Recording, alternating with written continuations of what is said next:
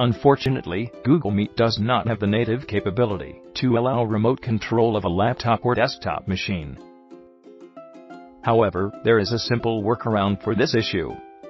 We are going to show you how to use Chrome Remote Desktop to enable Google Meet remote access. Firstly, access the Google Meet website. You will be required to sign in with your Google account if you're not already logged in. You will not be able to proceed without a Google account. After that, create a new meeting or attend an existing meeting. Allow Google Meet to use your camera and microphone if needed. Next, add other users as desired.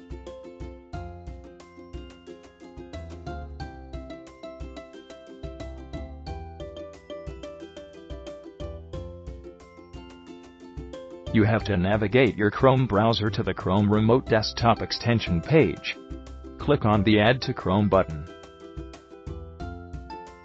After that, click on the Chrome Remote Desktop app that you have added to Chrome. Select Remote Support from the top section of the left-hand panel. You will be presented with options to share the screen or connect to another computer. In the Share the Screen section, click the Generate Code box to obtain the code you will share with to enable Google Meet remote access. Send the 12-digit code to the person requesting remote access. You can use the Google Meet chat feature to share the code.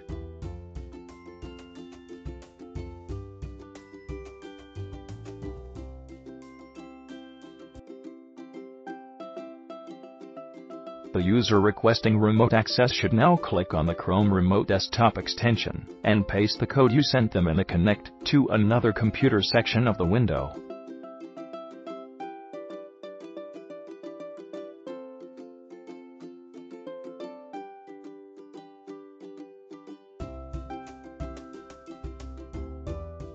When the code has been entered, click the Connect button.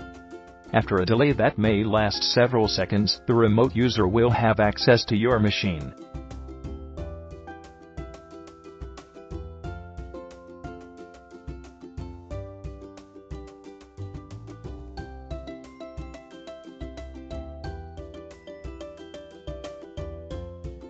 I would be happy to answer any questions below in the comments. Thanks for watching this video.